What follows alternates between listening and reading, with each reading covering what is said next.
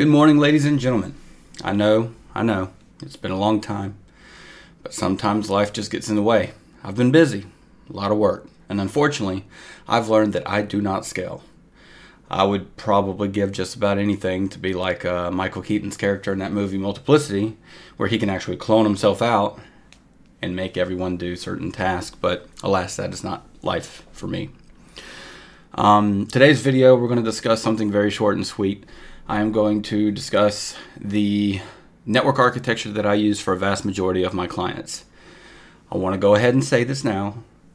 This is what I use for a vast majority of them. It does not mean it's the best.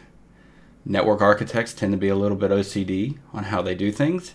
So if you have another way of doing it, or you don't like my way, you do you, boo-boo. This is just an example of what I do and why I do it. So, anyways, a vast number of my clients have multiple FortiGates. They are spread out across the US or the world or whatever. And one thing that they have in common is that all of these FortiGate locations need to be able to reach back to a centralized data center, whether that's in Azure, AWS, a private cloud, or their own on-prem data center that they maintain.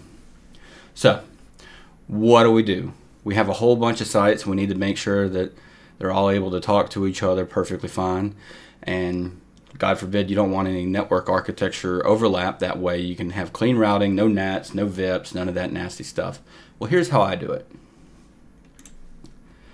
So what you see right here is the VLAN architecture and subnet architecture that I utilize for my various VLANs.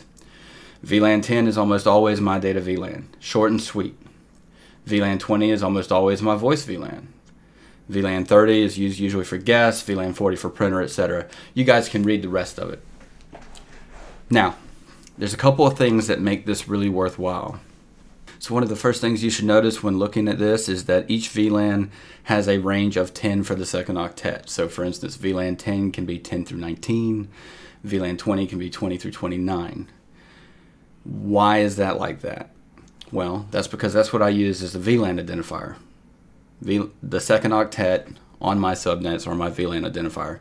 The third octet, where you see the X, is where I place my branch location identifier. So for instance, I can support, with this setup, over 2,500 locations if I chose to. There's a lot of subnets per, and a lot of people like to say, oh, well, why don't you just use the second octet for your identifier? Well, if I use the second octet for my identifier, I can only support 255 or 256 locations, you know? And I'm all about doing more with less, right? So what you end up doing is you end up having 10.10.1 or 10.10.0 if you wanted to start at the very beginning for site 1. And whenever you go from 0 all the way up to 255, you just increment the second one up to 11. So then all of a sudden VLAN 10 becomes 10.11.0 for site number 256 or 257 or 258, etc. And you just keep pushing through. And like I said, since you're going 10 through 19, 20 through 29, etc. for each specific VLAN,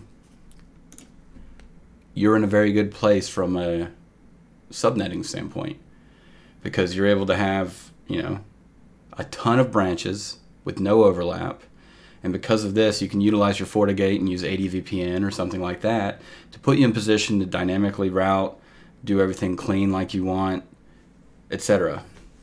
Now, like I said, I use the second octet for VLAN identification. You might want to use the second octet for site identification, in which case each site has a /16. That's perfectly fine.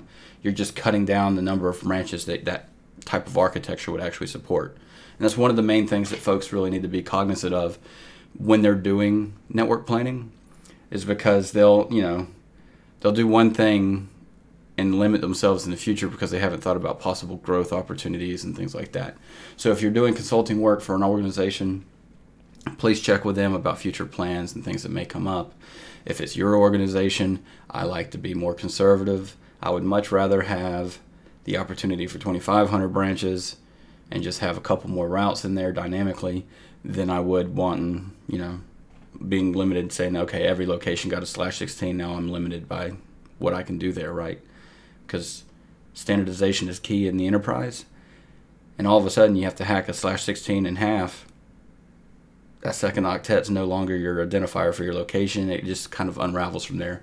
So anyways, hopefully this provides you guys some insight on how I do things from a network architecture standpoint. It's very straightforward. It scales very well, especially for sites that have smaller units like 60Fs or 40Fs. If you have any questions, please don't hesitate to comment below. And if this is your first time seeing one of my videos, do me a solid. Hit the notification bell and the subscribe button. Pay attention because I'm going to post more content. Some things that are coming down the pipe. We're going to do a video on VRFs and a couple other things. We're going to do some ADVPN videos with BGP built in. I'm also going to start a secondary channel. This one's specific to Fortinet, but I'm doing a lot of consulting across a lot of different avenues. Doing some systems administration stuff. As you can see here, I'm actually in the process of standing up a VM environment, a virtualization environment, a little pseudo hyperconverged thing, if you will. I'm doing a lot of network consulting, a lot of general network consulting.